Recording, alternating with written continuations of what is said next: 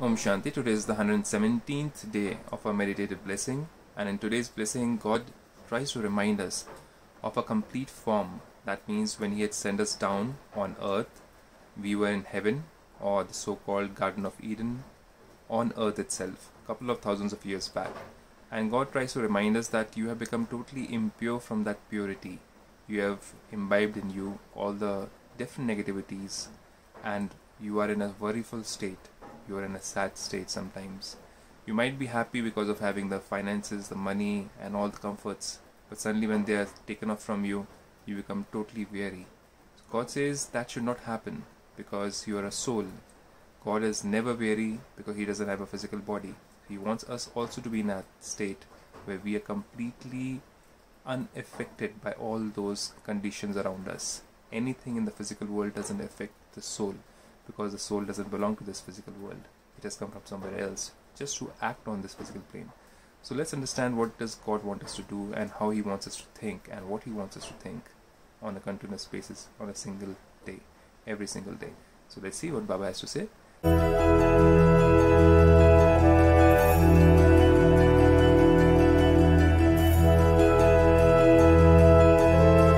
Baba says, may you be a lucky star.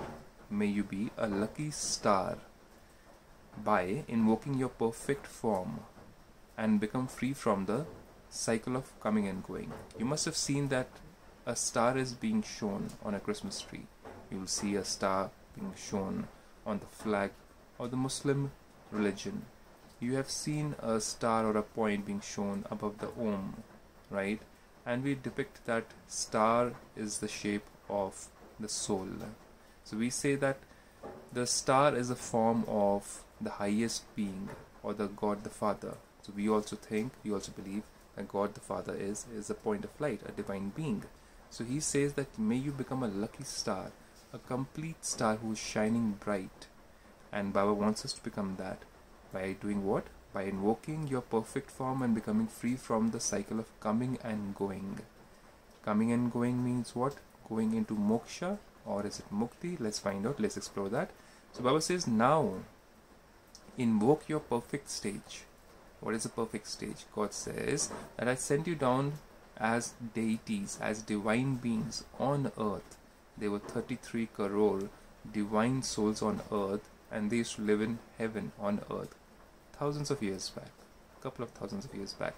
And then those divine beings, the deities, started sinning, and they became impure, and they couldn't go back into complete liberation in life because they got stuck with the five elemental world. So now they are the ones who are looking for God, searching for God, and once they find God, God reminds them that you are pure, you are divine with divine qualities which I had given you as a soul. Now remember that time, remember your previous births, which I have explained to you through the medium of Brahma in Brahmakumaris. So God says, I am creating you again in the eyes of my outlook of you, as you were and as you have to become now in the future. So God reminds us that you were completely viceless.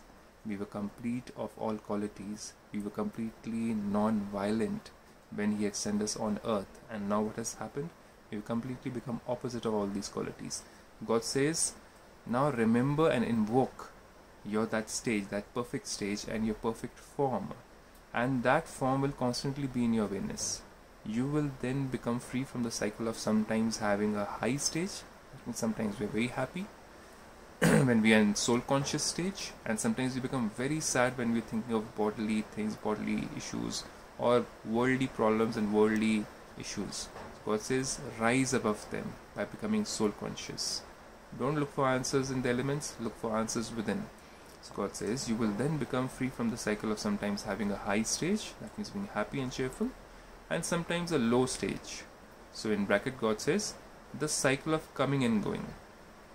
Now we also believe that when we come down on earth, we are coming down in our qualities.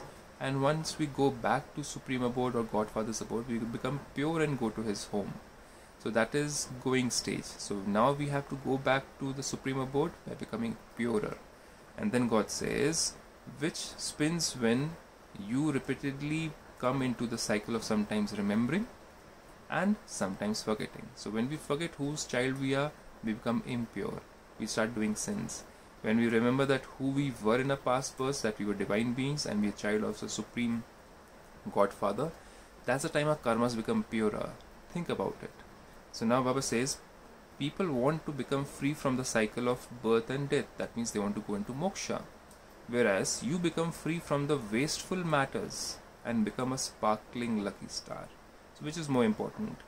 Right now, being free from all those problems in our mind, the depression, the sadness, the questions and the answers which we are seeking, the doubts about the future, we want the answer for that, or we want to go into moksha, because moksha is something which God says, I cannot promise you, because you are a soul, you have to come back into the cycle, so nobody can attain that.